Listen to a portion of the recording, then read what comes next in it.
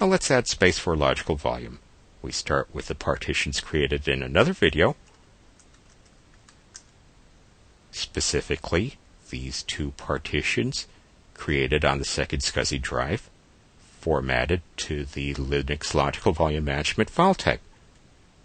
First, we create physical volumes.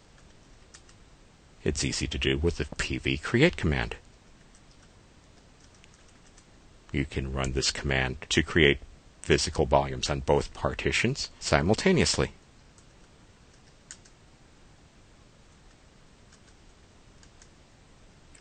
And that confirms that we've created physical volumes on both of those partitions. Next, let's set up a volume group. It's easy to do with the vg-create command. We need a name for the volume group. And for this video, we'll pick a simple name. Call it vg-name. And the components will be the two physical volumes that we just created.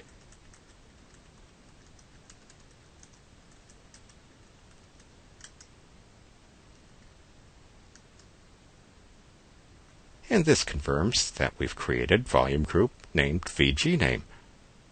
Now let's allocate some of the space from this volume group to a logical volume.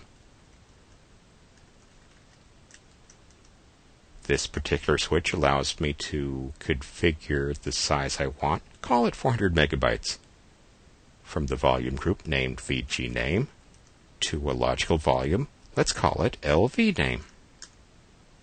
To confirm, we should be able to find an associated device file.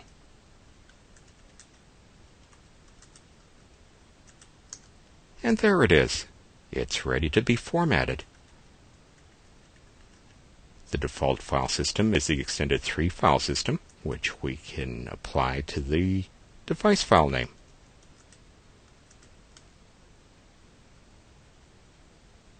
And once formatted, that device is ready to be mounted.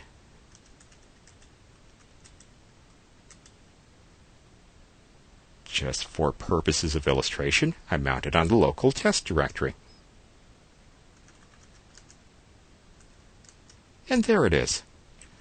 Let's demonstrate what you can do to resize a logical volume. Before you do any of that, you should always unmount such volumes.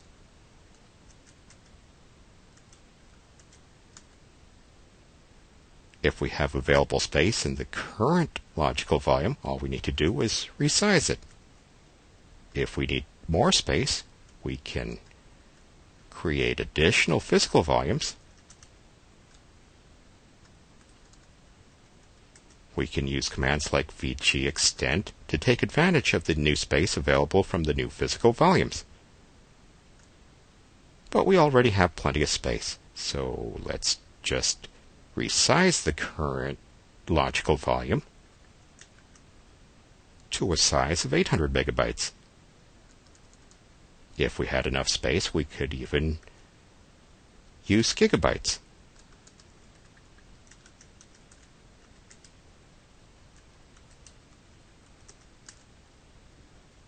And there it is. The logical volume is successfully resized. But before we can take advantage of this space, we need to resize what's formatted to take advantage, and that requires the resize to fs command.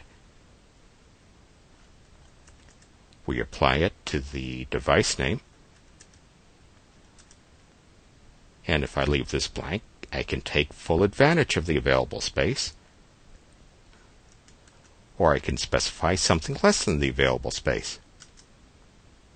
But wait a second, I have to make sure the file system is still good with the noted command.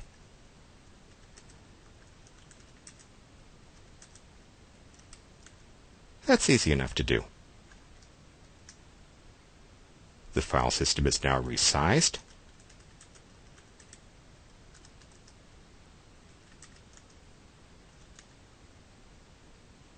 And note how the file system now takes full advantage of the space as specified.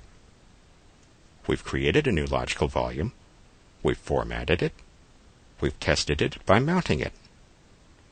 We've resized the logical volume, Before resizing any logical volume, it has to be unmounted first, and we filled in the space in the file system. Finally, to implement the logical volume, in other words, to make sure Linux recognizes and uses it the next time you boot Linux, you have to set it up in the etc/fstab configuration file.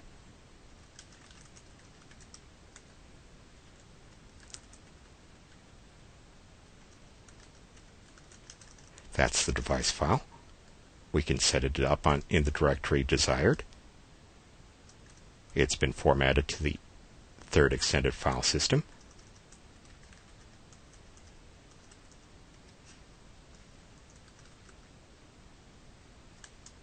And there it is. The next time you boot Linux, this configuration file will make sure that the temp directory is automatically mounted on the logical volume device as specified.